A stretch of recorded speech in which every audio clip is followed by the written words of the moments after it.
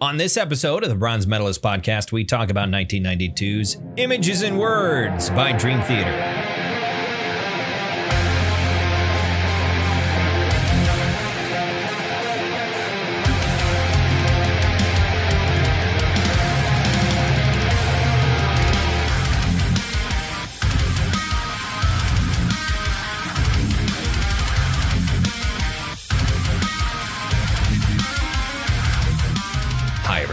Welcome to another episode of the Bronze Medalist podcast. I'm Cale. I'm OJ. We're two professional broadcasters. We like metal and we like talking about it. And today, I'm bringing an album that came out before I was born. Indeed. Which doesn't happen very often. An album when I was still a teenager. You were but a young lad. I graduated from high school when this album came out. 1992. Indeed. And yeah, this is Dream Theater's most commercially successful album. I don't know if that's like the, you know, by the actual numbers still today, or if that's, you could adjust album sales by inflation or whatever you want to call it. Sure.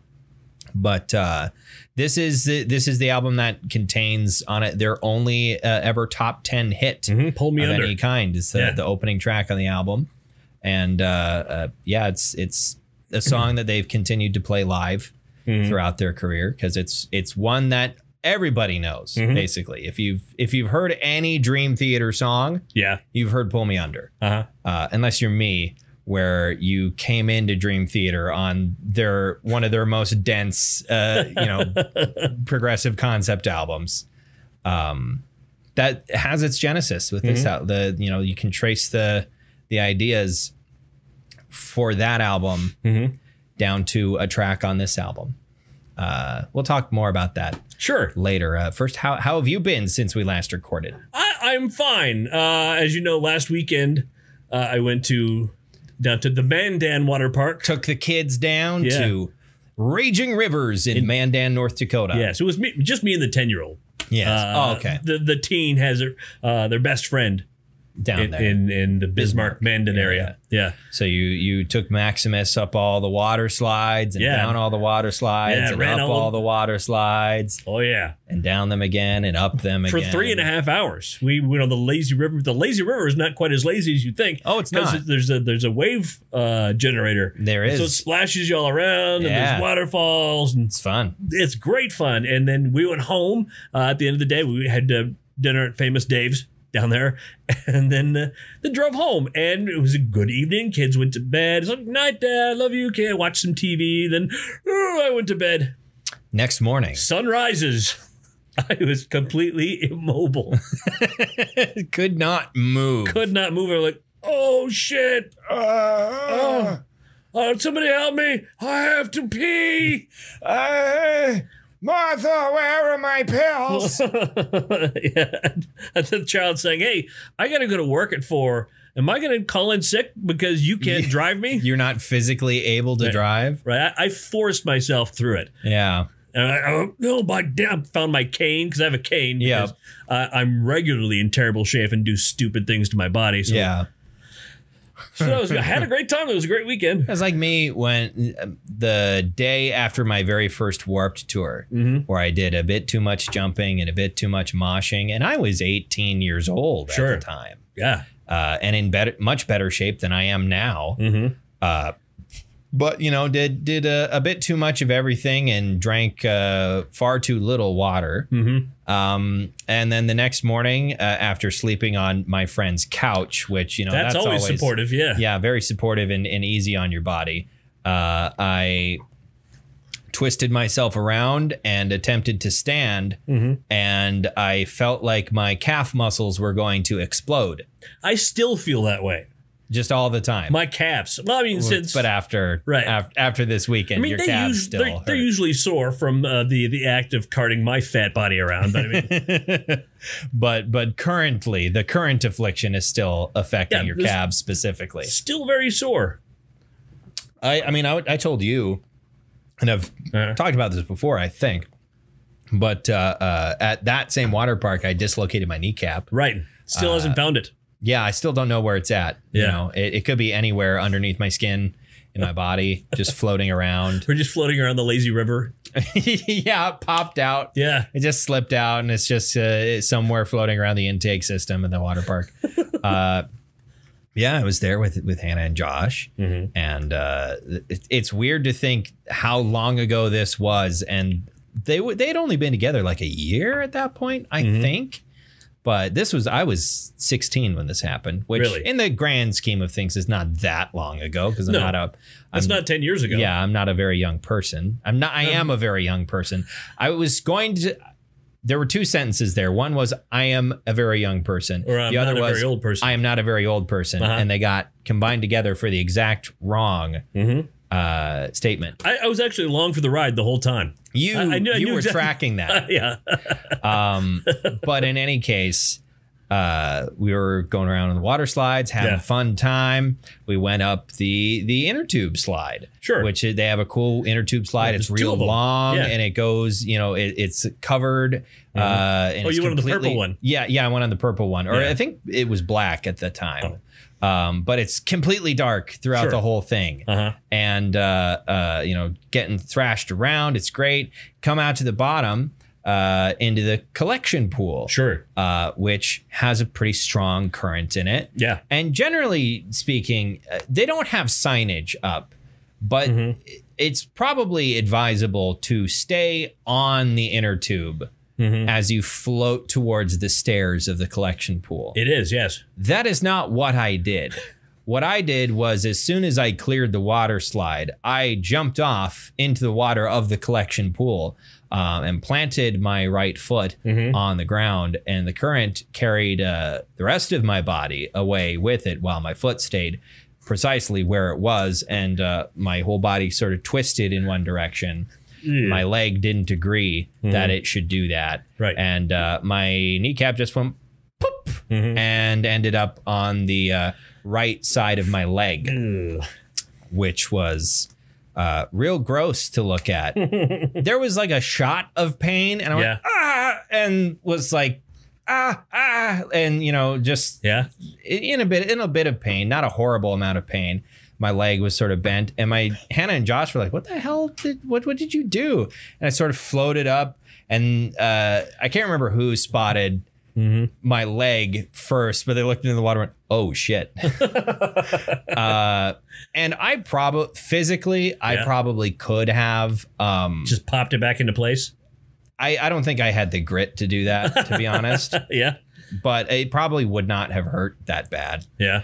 But because I was in a public place, this was a private business. Right. They were obligated to contact medical services, right. So they were obligated to call an ambulance.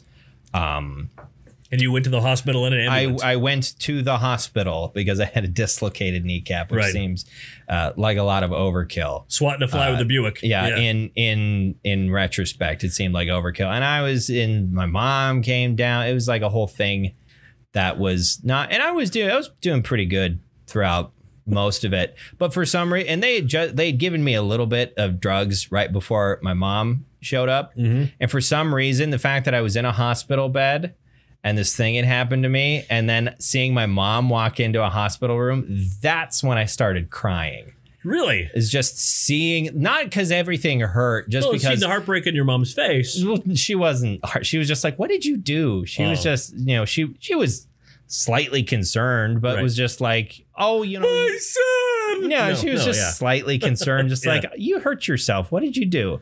Like, just a normal amount of concern. She wasn't worried or anything, from what I recall. But I saw her, and that's when I started crying. I was also a little high at that point. Sure, on pain meds. That I probably didn't need, but pain meds and the amount of endorphins in your body from all the water sliding. Yeah, I was so hopped up from all the tubular water sliding I was doing. Whoa! You know that same tube you're talking about? It was funny because Max and I were going down in the tandem ones. He go down by himself, and you get to the end of it. It was kind of fun. Not as fun as when you're with Dad because because there's an extra 240 pounds. Or whatever. Exactly. we go sailing down, and the thing is, like one of the times we were up there, and this little girl, she was 8 if she was a day, and she kind of went, and she went down there, and then the lifeguard immediately nodded at us like, "Okay, go now." Go. So you realize how fast we're going to go, Yes, right? I was very concerned. We were about to murder a second grader. Yeah, just about to crush her underneath your inner tube. Yeah. Oh God, there's some terrible horror movie that came out last year. What the fuck was it called? It was something. Instead of like, I think the pun, this isn't it exactly, but the pun was instead of splash zone, it was like slash zone. Sure. And the whole conceit of the film is that there is like this, drunk high schooler party going on at this water park where like the owner, every year would like turn a blind, open up the park to like graduating seniors, sure, and then turn a blind eye to like all the partying that they would do. And then the conceit of the film is that the day of, on one of the water slides, someone slides these two big gigantic razor blades into this covered water slide, in like an X shape. Sure. And people keep going down the fucking slide as they get chopped to pieces. Sure. Like they keep on finding conceited ways for people to go down the slide and get chopped into bits. And there's nobody noticing the bodies? Or? No, people at the bottom are noticing, but people are way up at the top of the super tall water slide. They don't know what's going. And also, you find out at the end of the movie, spoilers for anyone who wants to watch this movie I can't even remember the name of. Yeah. But you find that the lady, one of the people, she was like the co-owner of the park. Her husband was like the owner of the park, and she was the co-owner. She was at the top of the slide telling people when to go down. She was she's the one who put the blades in there. Dun, dun, dun. And that's part of why, okay, go down. And I watched a review of it, and it's just the clips I saw of the review. You didn't see the whole movie. Yeah, I don't need to see this movie. You really did. You saw the whole movie. I've seen the whole movie in the clips they showed in this review. I've already seen the whole film. I don't need to waste 80 minutes of my life. But yeah, water parks. Yeah, love it. They're fun. I haven't gone swimming all summer. Really? I've been to the lake a bunch of times. Been kayaking. I haven't gone swimming. You need to go to Roosevelt because we got 2 new water slides here. Did you know that? I mean, I did not 2 new water slides because there was already one there. Yeah, they knocked that down last year. Okay. And there's a new water slide. There's 2. They were replaced with 2. Replaced with one that's actually pretty bitchin'. It's just like a regular, like the green one at the Raging Rivers. It goes around. You come out into the sun. It's fast. And you go at the bottom. I mean, there's no pool at the bottom. Okay. They're both just sort of the long track. The long track at the end that slows you down because it's full of water. Yeah. And the other one is just a drop. I mean, from the same height. Nice. It is awesome. Did you go on those slides at Raging Rivers? The really tall drop ones? I didn't, and I don't know why. Those are fun. Those are really fun. I mean, they kind of hurt your back a little bit, but they're real fun. And Maximus was saying, I like the one that's got bumps. It goes woo, and then woo, the tall drop. But I'm like, that one gives me a bloodied spine. Yeah, that one would kill you. Yeah. The just drop one is okay. I think there is probably a weight limit for those slides simply because that overweight. I know, but like I don't know what they determine the weight limit to be as far as okay. At what weight does your momentum get you airtime? Right. In a dangerous quantity. like what weight do you have to be when you go fucking flying and you're going to break some bones? Because I did that very water slide at the Kenosee up in Lake Kenosee in Canada. In Canada. And yeah, I did end up getting her. I flew off of those, and that was back when I was like 125 pounds. Yeah. I was flying off. So my ass would probably go to the fucking moon. Like, and we never saw Kale again. There's a little twinkle as I, go up into the atmosphere, Team Rocket style. Sure. And there are your shorts at the bottom. Yeah. Why did Was he going so fast that his clothes came off? Yeah. Is Kale's corpse naked on the moon right now? I'm just soaring through space, just completely naked. You haven't watched I almost said True Detective. It is a detective. You haven't watched Twin Peaks season 3 yet. Oh, no, I haven't seen season 3 yet. So mild spoilers. There's a scene where the naked body of Colonel Briggs floats through space. You know what? Don't explain it. Major Briggs. As he floats through space. And it's explained, isn't it? Or is it? Sometimes. I mean, it doesn't really, that one didn't really need to be explained. Not that it's not like weird and slightly, you know, confusing, but it didn't, it makes some amount of sense in context, or at the very least it fits in context. I don't know, because nothing really makes a ton of sense. It's really whatever you make of it in a lot of ways. There is a story, obviously, but there's a lot of different ways to interpret what happens in season 3. Sure. But really in season 1, season 2 as well. I mean, when you think about it. But those are at the very least, there's a clearer through line from most of season 1 and season 2. Sure. That is, it feels more like what you expect a television show to feel like. A television show? A television. Yeah. New from CBS Television. New from RCA. It's like television, but drunk. But everyone's drunk. It's television. Television. That's just drunk history, basically. Yeah. But yeah, it's season 3 of Twin Peaks. Is that you have to remember it's an 18-hour long David Lynch movie. Sure. Rather than you know, the 3rd season of the television show Twin Peaks. It's the same story and characters as the TV show, but it is told like a David Lynch movie rather than a television show.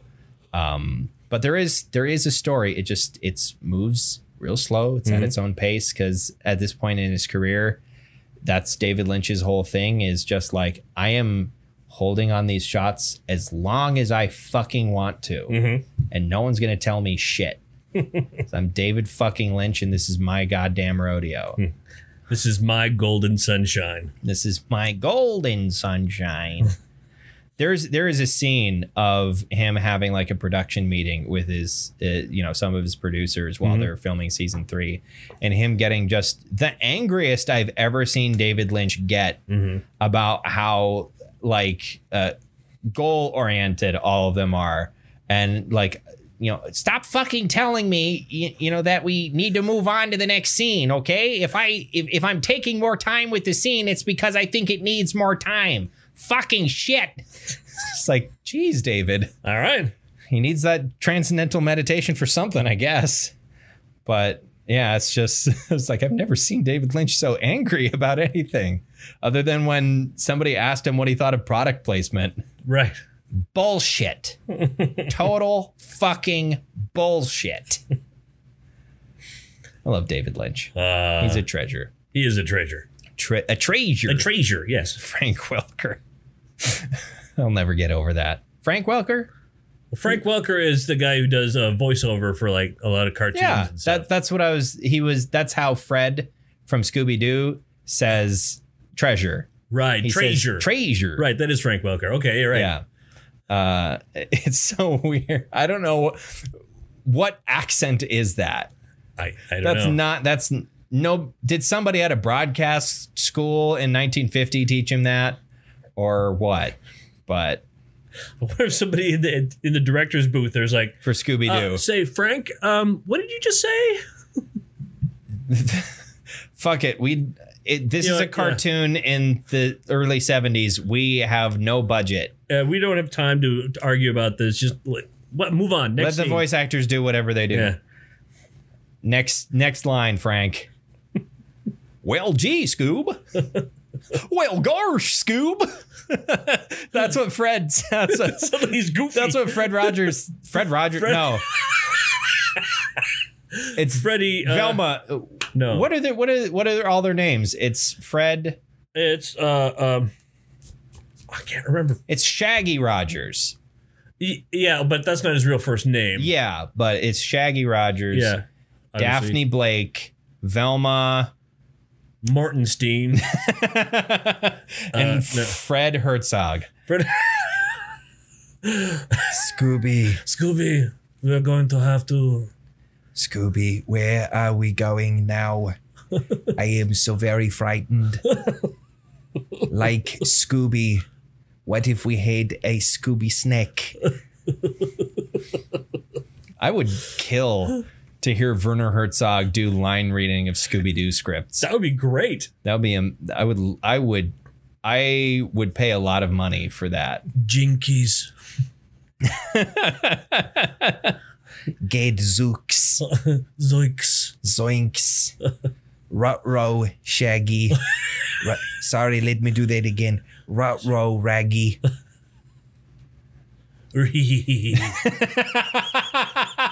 What if that's the only thing that he gets perfect? What if Werner Herzog does a perfect impression of Scooby laughing? Like that would be terrifying. It would be. Just hearing that come out of Werner Herzog. It's like nothing should ever come out of you with this much energy. You know, we've never heard him laugh. What if that's it? What if that's his actual? You only hear him very serious and very. I feel like I have heard him laugh, but I feel like I have heard him laugh, but it is it's the laugh you would expect Werner Herzog to have, where it's just kind of like a slightly amused, rather quiet giggle. Just like, yes, very funny. That is the funniest thing I ever seen. This is my sides. This is the happy. I am so very happy in this moment. Yes, you know what they say about German humor, right? It's no laughing matter. Oh, that's right, exactly.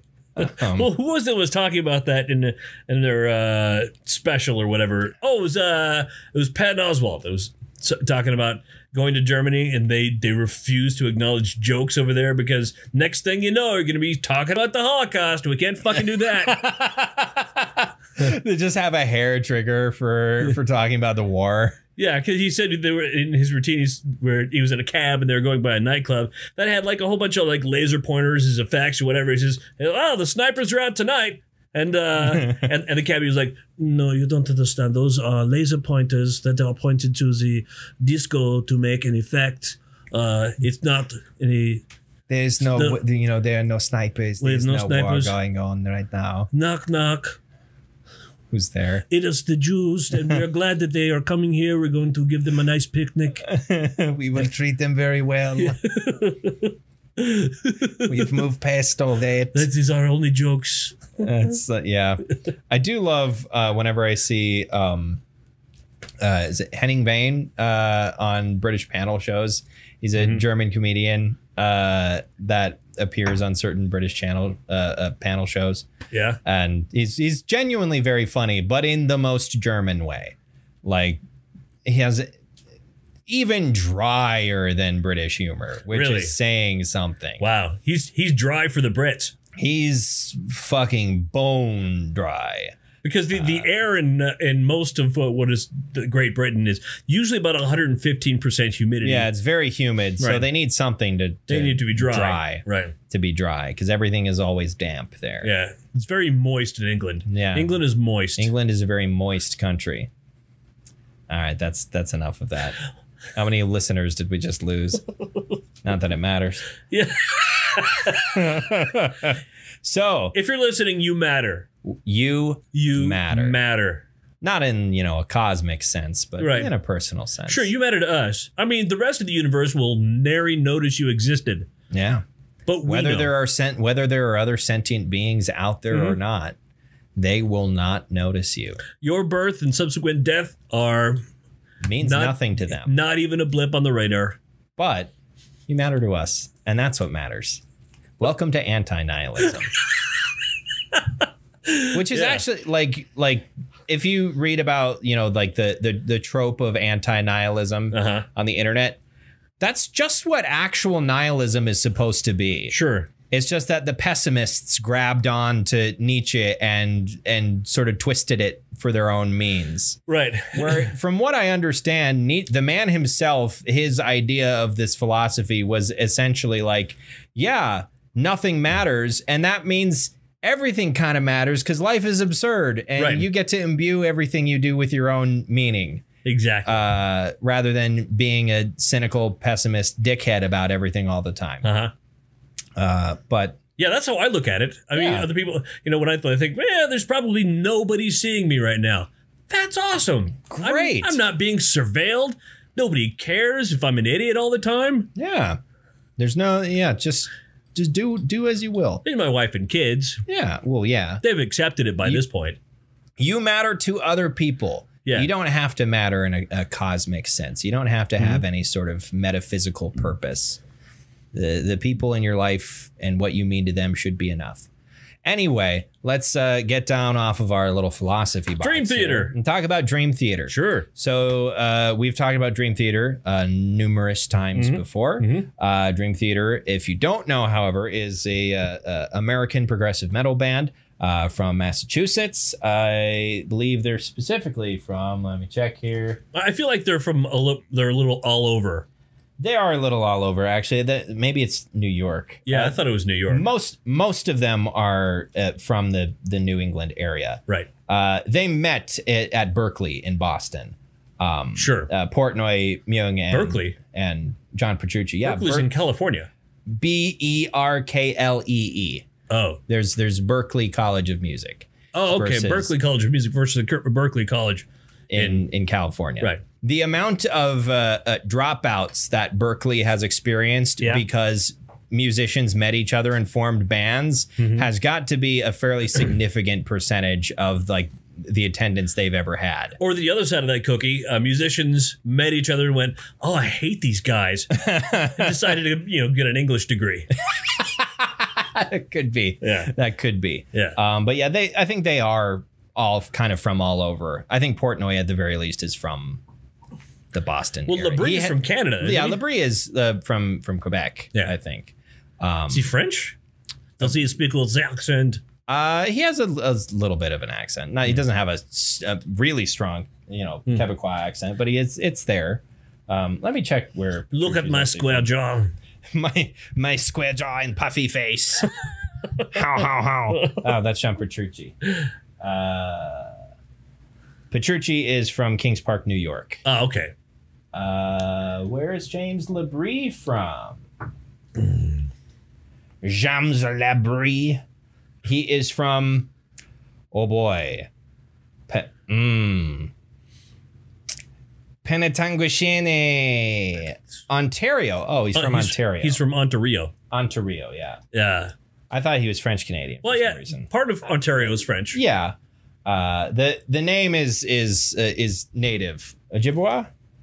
I never remember how to pronounce that. Ojibwa. Ojibwa. Anyway, that's the town that he grew up in. All right.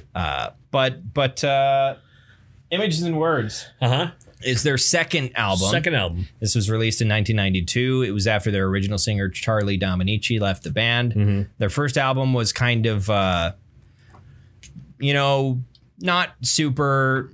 It was a bit of a disappointment for them, essentially. Didn't get them a ton of attention. So they regrouped.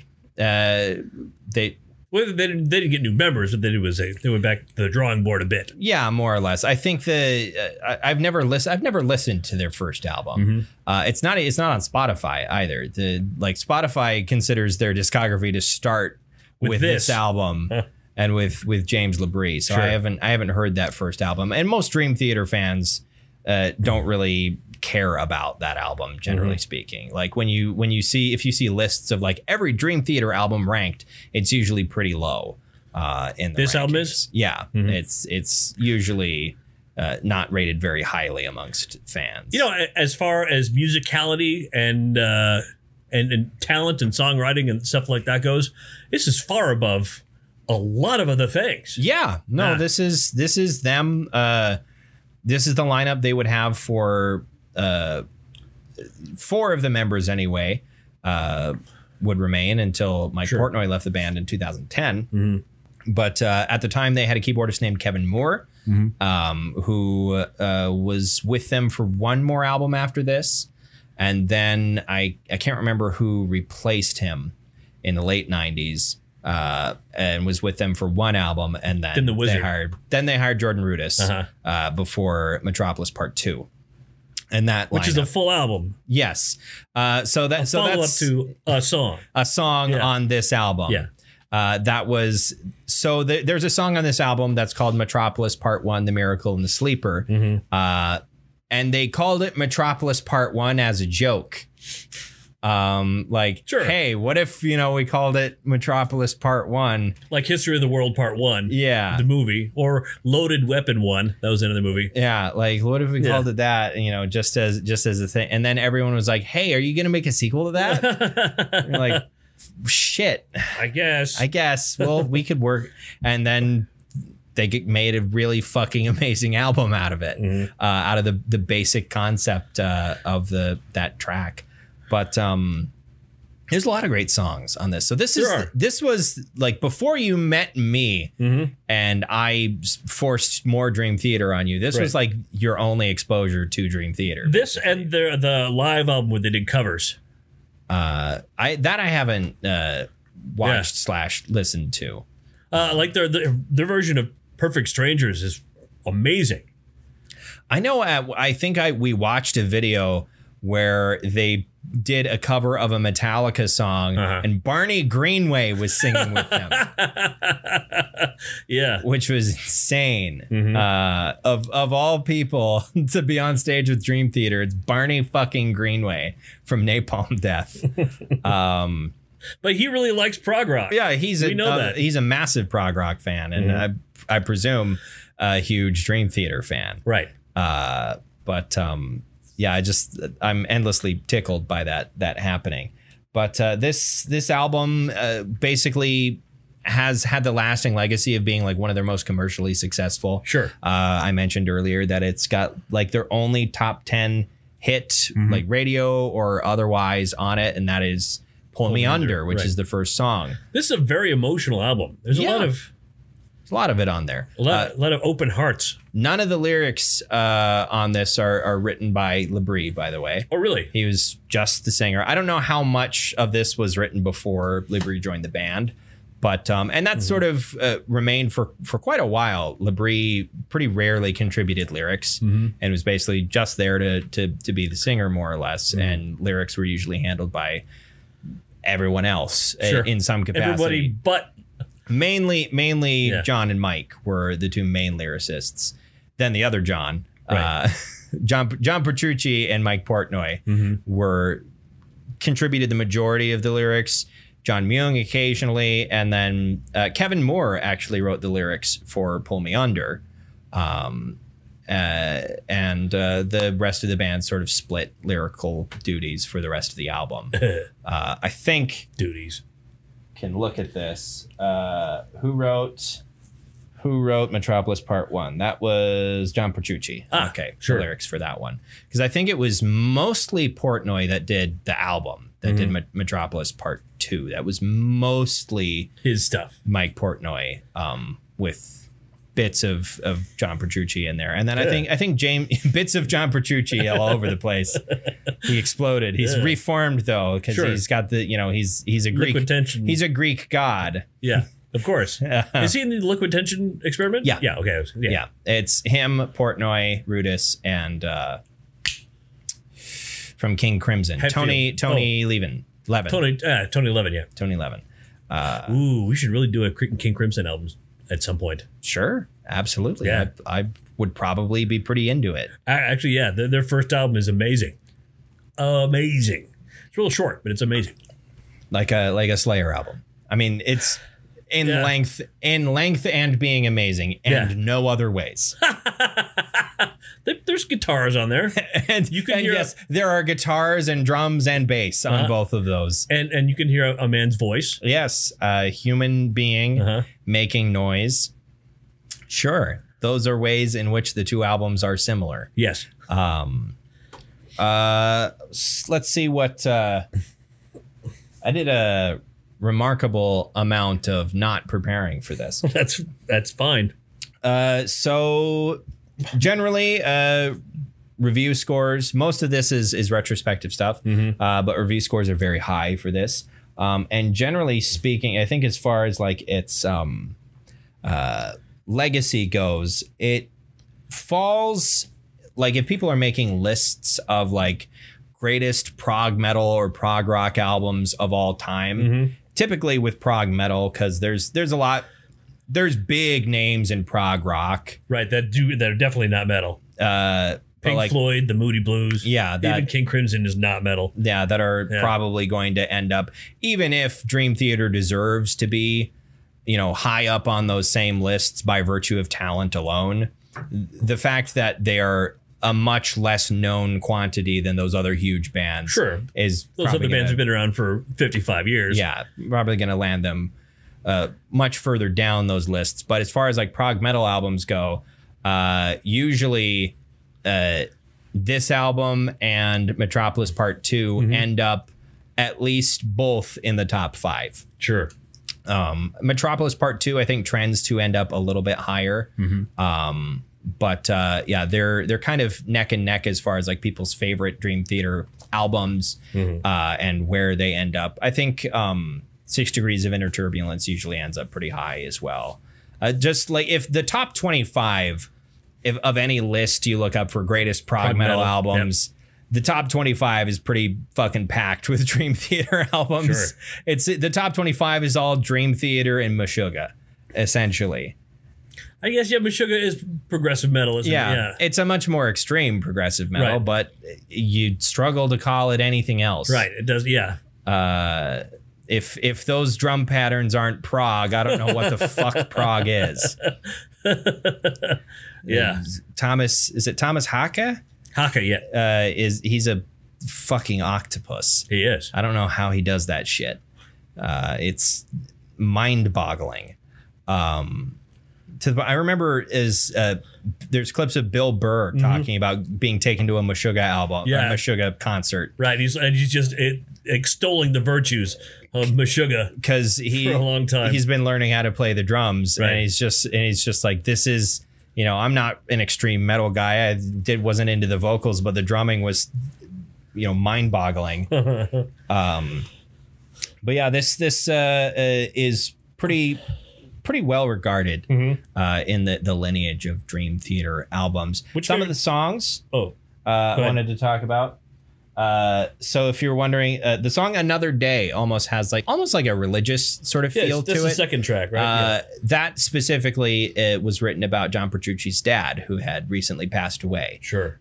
When this album had come out. And then some of the other ones, I mean, we talked about Metropolis Part 1. Those are the ones that I could find like specific information about, because I was curious, like, what is the deal with Another Day? What is this about? Right. And that's what it was. I think my favorite album on this is Metropolis Part 1. Your favorite song on it. Yeah. Why? You said your favorite album. We're falling into that trap a lot today. Both of us. Just saying the wrong words constantly. I mean, there is an album with a very similar name. That's probably what happened. That is a sequel to that song. In the kidney inside my skull. Yeah. But I think Metropolis Part 1 is my favorite track on this. It's a really, really good track. It is. That's what I would name as my favorite as well. I think Under a Glass Moon deserves a special shout out. I think that's a really good track. And I really like Learning to Live as well, the closing track. Yeah. Pull Me Under is really great as well. Sure. There's a lot of really, really great tracks on this. And we were talking about how this is pre-food poisoning incident James LaBrie. Yeah. And you had mentioned he must not have been planning to do this for very long. Yeah. Because you can't do a lot of the things he does in early Dream Theater, as an old man. Yeah. It's just a thing that your body will not allow you to do. I think of all the people in the known universe who have managed to do that as an old man, I think King Diamond is probably the only the person. Only guy. Yeah. There is a point where there is this really long sustained high note. I think in Another Day, where he holds this really long sustained high note, and when he lets it out, you can hear like the damage he just did to his vocal cords practically. Like the last millisecond of that note as he lets it go, you can hear some grit suddenly in there, like his vocal cords had been tight, and they got let loose and just flapped for a little bit. Sure. Like, that's not how biology works, but it's just, you know. Yeah, that's how it sounds.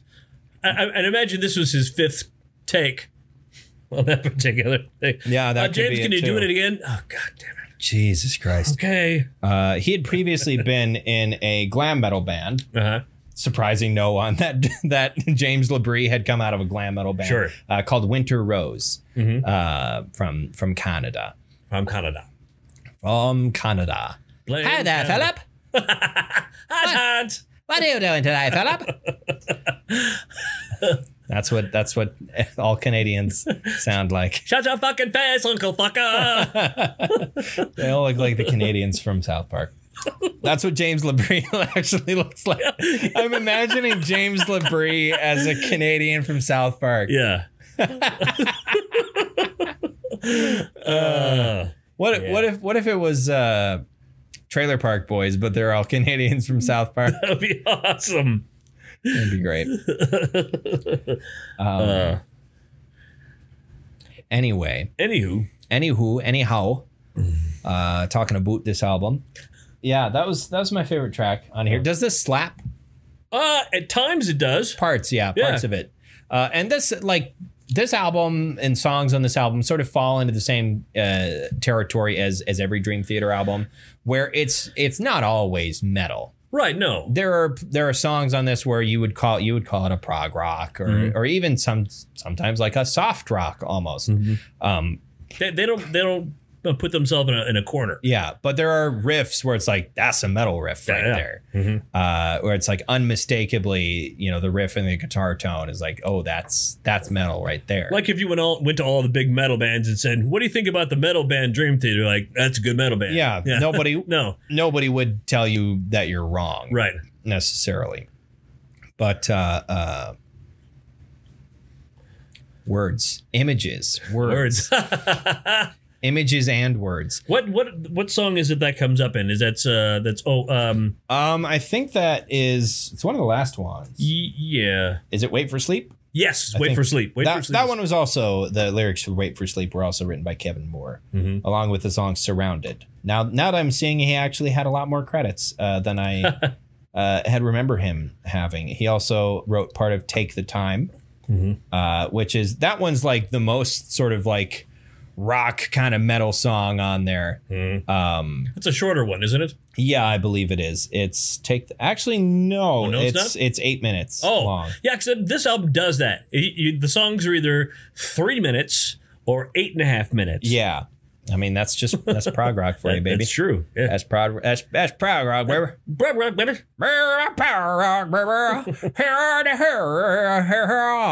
And I imagine one thing that does help live for James Labrie, if he's got to sing these songs, is the fact that he sings 8 lines and then gets to go smoke a cigarette and have a coffee. Yeah. And then come back in 20 minutes and sing the end of the song. Well, that's what, if they're playing a live show, that's what the Dance of Eternity is from Metropolis Part 2. Sure, right. Because it's one of their more popular tracks off of that album because it's so incredibly fucking wild as far as the complexity of it goes. Right. I've showed you that video of Mike Portnoy counting out the time for that and him struggling to keep up with it verbally. His song. Yeah, the song he fucking wrote. But like they will play that song live and James just kind of goes backstage for a little bit, comes back out with a tambourine. Yeah, that's what I was gonna say. And there's no microphone. He's not even mic'd up. He's just playing a tambourine. He just comes back out with a tambourine, lets his voice rest for 7.5 minutes, and then gets back to it. Yeah. This is I really enjoy this. Although there's one thing. The only thing about this I don't enjoy. Yeah. And I mentioned this before we started recording. And it's something I cannot unhear now. Sure. And it's something that I noticed a little bit listening to this previously, but I didn't know why. So they got into a number of like clashes with their producer, who seems to have been a big old asshole. At points, he would like lock them out of the recording studio for some reason. And he forced Mike Portnoy to use not only triggered samples for the bass drums, but also triggered samples for the snare drum, which is really, really weird to me because there's a lot of albums I have listened to that use triggered bass. It's almost standard for extreme metal. Right, because you're playing so fast. So something that like human feet don't move that fast. Or they do move that fast, but because you're playing, you know, a physical instrument, the sound might get a little mushy. Sure. And so to keep things a little crisp, sometimes you will use triggered bass drums. Sure. But most of the time, everything else is natural, unless you're using an entirely electric drum kit, which some bands do. Infant Annihilator does that. Yes. But that band is also completely insane. Right. So that's off the charts. Yeah. Why wouldn't you? But yeah, it just boggles. If you don't know what triggered drums are, you can basically put it's like a it's similar to the frame of the drum. It's like a sensor, more or less, that you can attach to the head of a drum that senses whenever you hit the drum. And instead of a microphone picking up the sound of you hitting the drum. Well, it kind of is a microphone. It kind of is a microphone, and then it relays the fact that there's, you know, there's an electrical signal that gets sent to a computer. Basically sending it a number. Which tells that computer to play in the recording that's going on, or in the, you know, the live performance that's going on. Sure. You use them live as well. It sends a signal that plays a audio sample, a audio file that is a recording of someone else at some point hitting a drum in that same way. This is useful in a number of different ways, but some people frown on it because it's not, you know, it's not analog, it's not, you know, but there are realities of making music that necessitate, or at the very least make using triggered drum samples the much easier option. But this being 1992, when you're recording a prog metal album, it doesn't make a lot of sense to me. No. It just seems bizarre. And as far as I know, they wouldn't go back to them. And I think starting with Metropolis Part 2, I might be wrong about this, but I think starting with that, they began like self-producing all their own stuff. Sure. You know, they would rent out a recording space, but they would record and produce their stuff themselves. I think. I might be wrong about Take that. turns engineering. Yeah. I think Portnoy and Petrucci were, you know, the ones leading the charge on that. But yeah, it's just, so now I hear like the bass drum doesn't bother me, but I hear the snare, because the snare sounds exactly the fucking same every time. And you can use like different samples. Sure. But this was 1992, and I have to wonder how big, you know, a database this engineer had of drum samples to pull from, because it sounds exactly the same in a way that sounds very artificial, and it bothers the living shit out of me. And I'm sure I have to wonder if Mike Portnoy has difficulty listening to this album.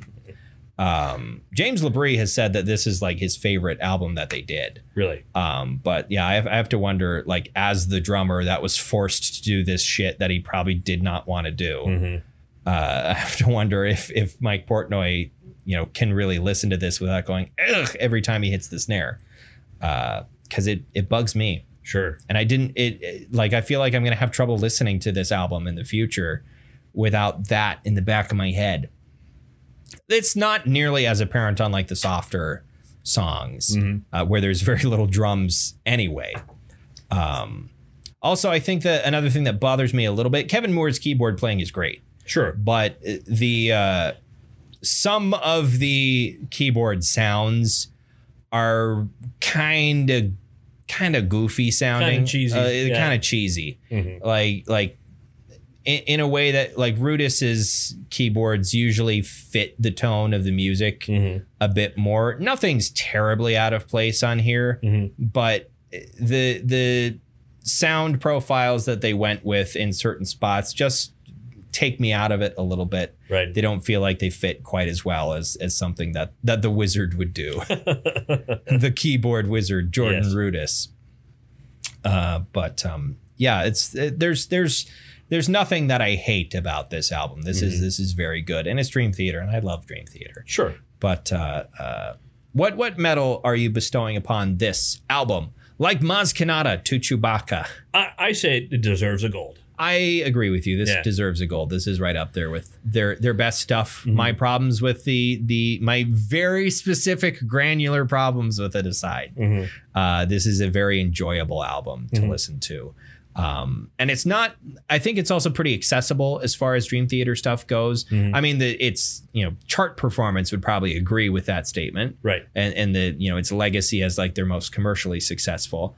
But I think this is their most accessible work from a lot of different angles. Metropolis Part 1 gets pretty weird in a lot of ways. It does. Throughout it. A lot of fun ways. A lot of very fun ways. And I think that song was kind of the thesis statement for them as a band going forward of like, okay, this is the band that we want to be. Because I have to imagine after that first album being kind of disappointing for them, if they were wondering like, what kind of band do we want to be going forward? Are we going to be just a generic rock band?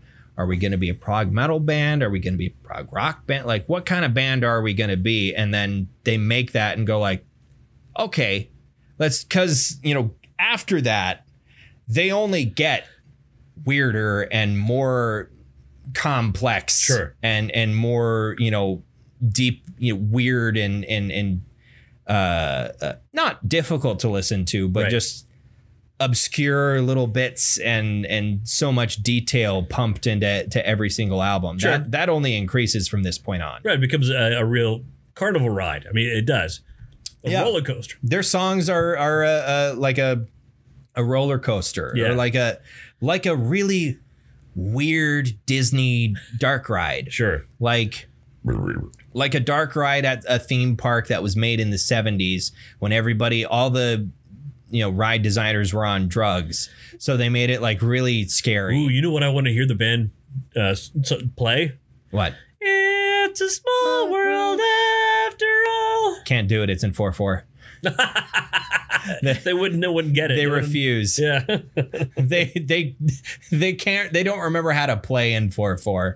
It's like in Metalocalypse. Yeah. Where they have to learn how to Squeezcar and Toki have to learn how to play blues guitar, in order to like make a deal with the devil, and they're physically incapable of playing slowly.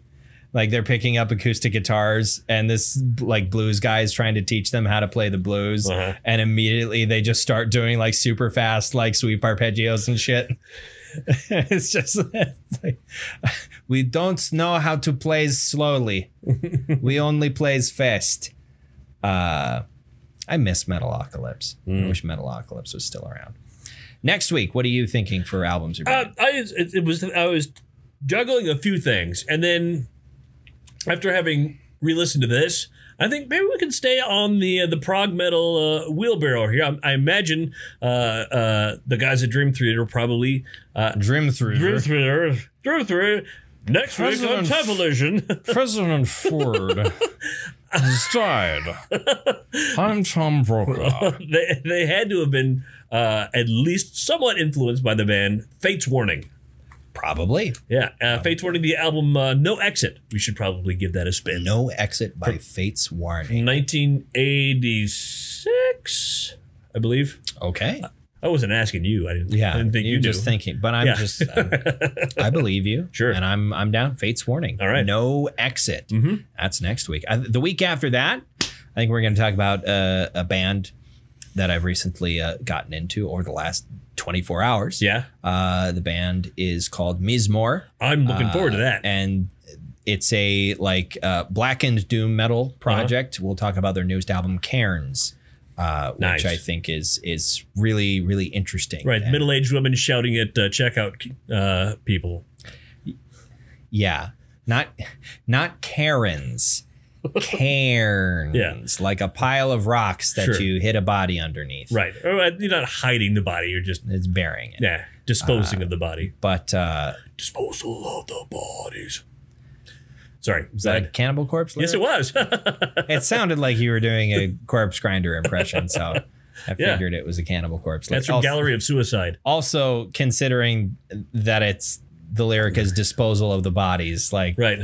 Cannibal Corpse. It's probably a Cannibal Corpse lyric. Or like Evidence in the Furnace is another Cannibal Corpse song. Sure. What's the evidence in the furnace? It's the bodies I'm disposing of. Of course. It's Cannibal Corpse. If we're singing about murder, what the fuck else would we be doing? But yeah, Mizmor, Cairns, 2 weeks from now. And then Fate's Warning next week. Next week on the Bronze Medalist podcast. Till you hear from us next time, why don't you check us out on Facebook or Twitter and follow our pages there and get updates when we upload new episodes. Otherwise, just subscribe to our feeds on your Apple podcast app or on Libsyn's The Podcast Source. Thank you very much, everybody, for listening to another episode of the Bronze Medalist podcast. I'm Kale. I'm OJ. Congratulations.